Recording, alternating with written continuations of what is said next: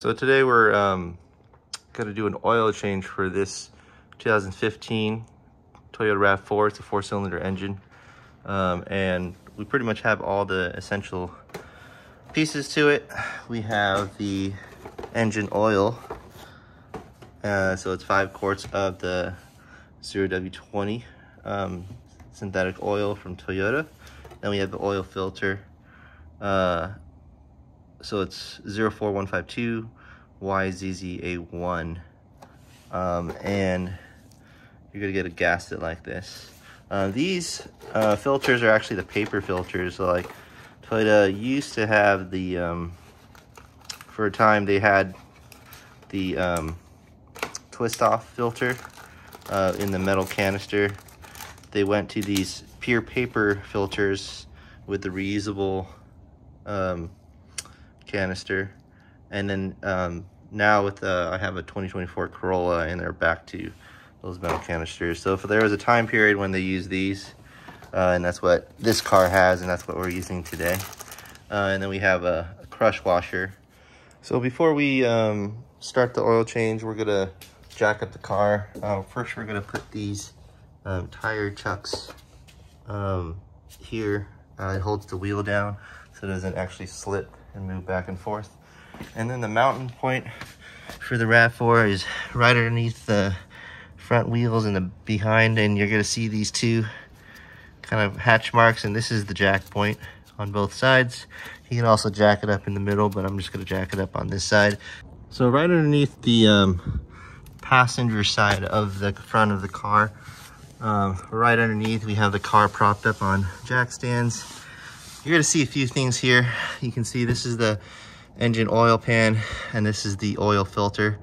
It's contained with a little metal canister here. You could actually use one of these, maybe a 3/8 socket, and put it in here, or you can just get one of those oil filter wrenches and just kind of put it in, and it'll work as well.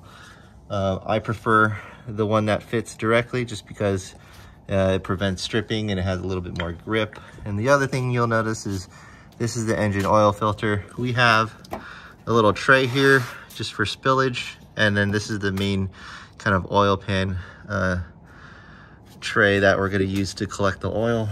And then the plug is going to be right here. I don't know if you can see it.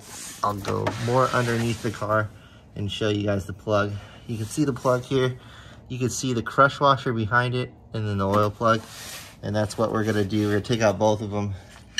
And what we're gonna do is we're gonna use a 14mm socket. And what we're gonna do is we're just gonna put it right on top, loosen it, and take it out. I'm gonna put the phone down, and you guys can watch me take it out at the moment. I'm actually gonna start with the breaker bar. And it's going to be lefty-loosey, so I'm going to pull towards me. You can see that it's already loose and broken through. And I'm pretty much going to keep loosening it. Make sure the oil is not hot when you're taking it apart, because it could burn you. And then you pretty much spin it and let the oil go.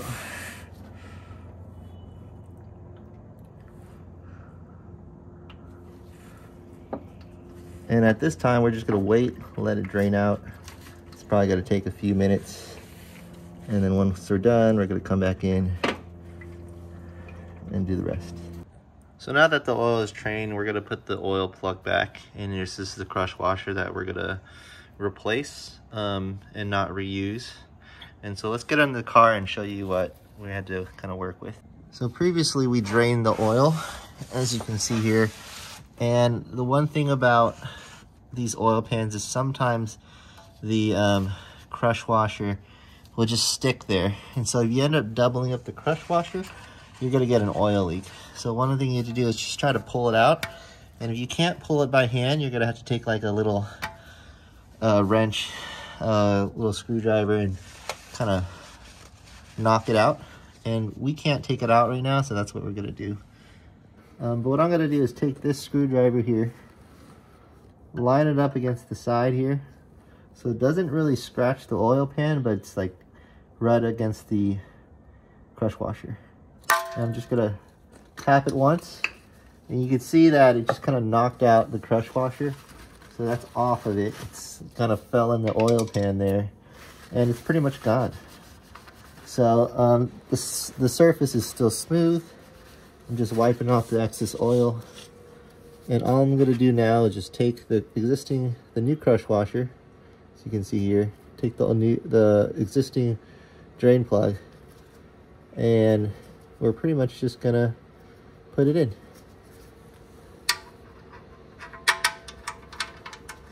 So screwing back the drain plug, and then I'm going to use the 14mm just to hand tighten it together. So I have a 14 here, change it to tight, and I'm not going to do much. It's just going to be a few turns here till I feel tension, and then just one push with my hand. And once it's tight, I'm just gonna leave it at that. I'm not gonna do it too tight. If it's dripping, I'll tighten it some more. Some people torque it to the spec, but for these type of drain plugs, I don't wanna strip the threads. I'm pretty delicate with it, and so that's all I need to do to get it secure.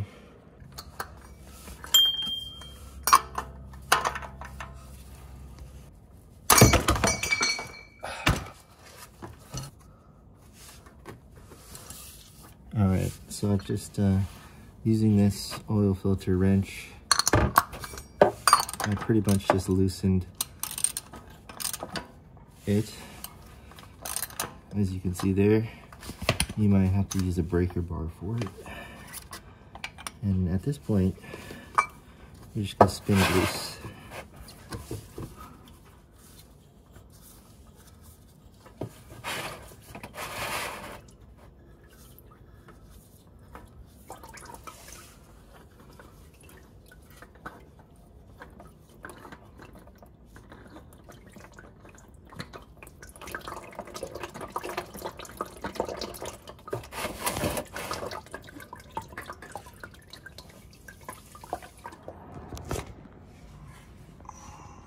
All right, so this is the oil filter canister, and you can see the difference between the new one and the old one.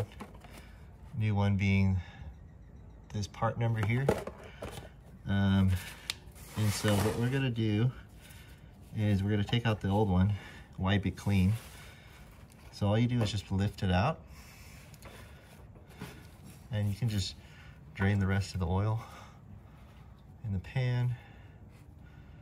You can see this is what it looks like. So we're going to drain the rest of the oil, and we're going to wipe it clean. So it's pretty sticky right now, or wet. And the next thing we're going to do is just take a little screwdriver, and you see where this part is, this little hinge here. We're just gonna put our screwdriver in there and just take out the gasket. And it's as simple as just kind of pulling forward and just taking out the ring, as you saw there.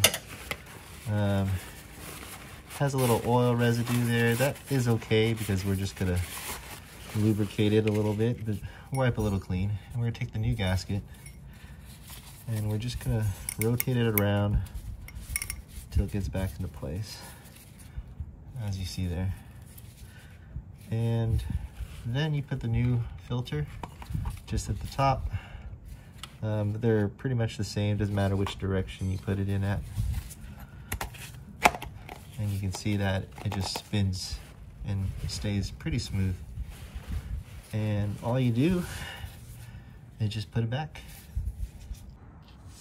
So as you can see there, we have the oil filter here, and we're just gonna twist it back.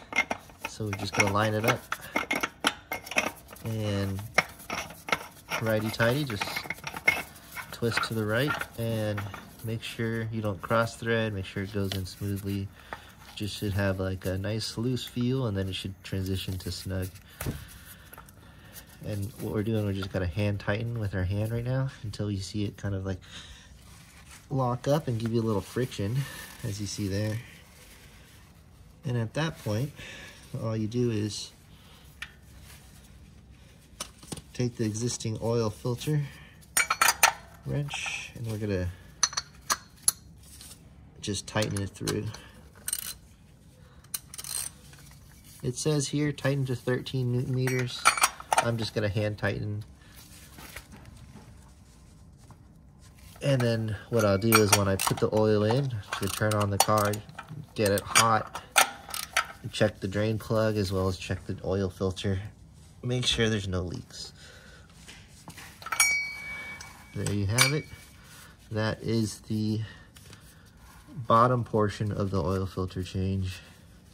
And all we need to do is pour oil.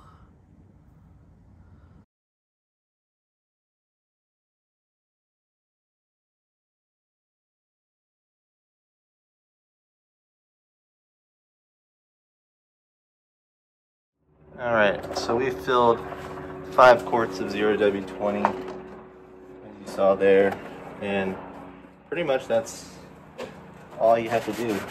Take a funnel, fill up the drain cap, and cap it off. I like to take a paper towel, just kind of wipe around the sides, absorb any excess oil, but making sure I don't really drop anything. And then you just put the drain cap back on, hand tighten as well.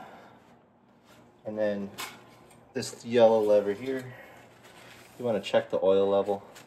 You start off by wiping the top, and what you're looking for is, you want, if you can see it, if it zooms in, there are 2 dots. This is low, this is high or full, and that's what you want. So you stick the oil in. The car hasn't been started yet, so there's no oil everywhere. And you can see there that there is oil filled up all the way. You can see it a little wet there. And so that tells you the oil level.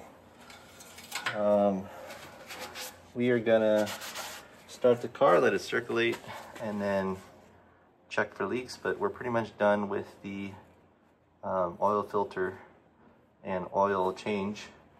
So all we need to do is just kind of close the hood, drive it around, and you're good to go.